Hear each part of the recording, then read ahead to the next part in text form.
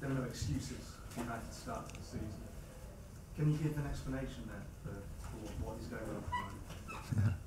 But when I give explanation, then you will see excuses. So there are no excuses. Okay, maybe we have a little bit unbalanced left side, but then still we can't make the errors we now making, and we have to do better.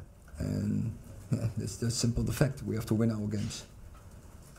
Erik, are you confident that the players either are listening to you or are capable of doing what you want? Because you keep coming in here and saying we need to do better, we're making mistakes, and then the next game it doesn't seem to improve and the mistakes keep coming. No. So if it were the same mistakes,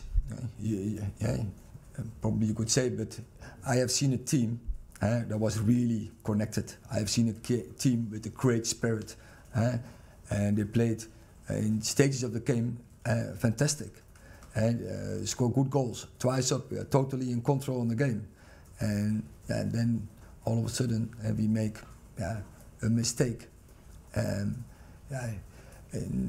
error, and that I know football is a game of mistakes. But of course I have to give coaching instructions how we have to deal with such occasions and such situations. But it happens, and we got punished for it. Clear. Phil. Erik, the fans booed you off at the end. Can you understand them for booing you off? Can you blame them for booing you off? And what do you say to them for booing you off?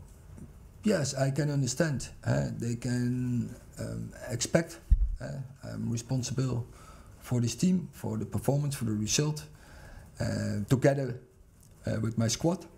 And in this moment we don't get the results, and that they are then disappointed. I can understand, and we have to do better.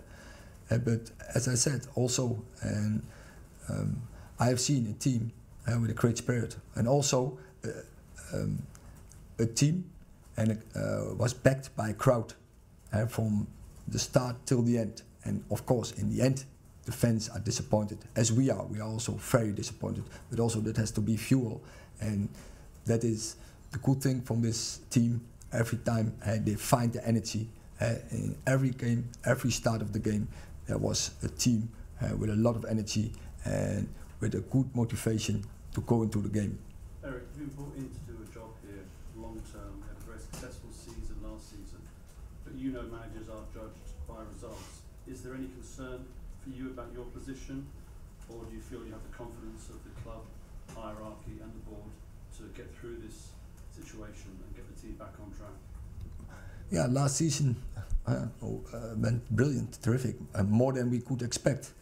But also when we went in this project, we knew that there will be coming gaps, and in this moment we are a very difficult period, and that's everyone is seeing. But we come out together, and we are fighting together, and we are stick together, and we are behind each other. And that is me, the directors, the team, all together. We will fight, and this is not us. We know we have to do better, and in togetherness we will come out. Mike. Erik, with your goalkeeper, if you see that there's confidence lost in him around the defence, would you be afraid to make a change in that position, or is he your number one, you brought him here and he's your number one for the season going forward? We are happy with our goalkeeping group. Definitely with Andre. And Andre, come on, he was in one semi-final Champions League. He was last season, he was in a final Champions League. So he has the capabilities to be one of the best goalkeeper in the world. He showed that, and he will do. We already have seen in games his great capabilities, also his personality. If he make a mistake, he will bounce back, and I'm sure he will do in the coming games as well. Last question. Erik, you conceded after scoring in Bayern Munich twice, and conceded here twice. What do you put that down to, and how do you remedy that? So that's a fair point.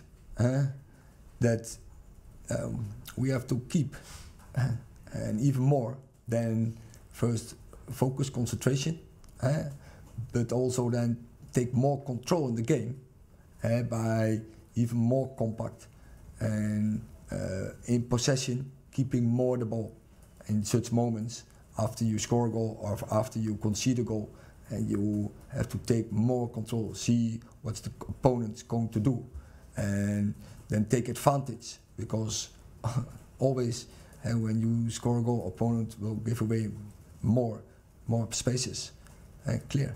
And when you concede a goal, they will come even more to go for a second.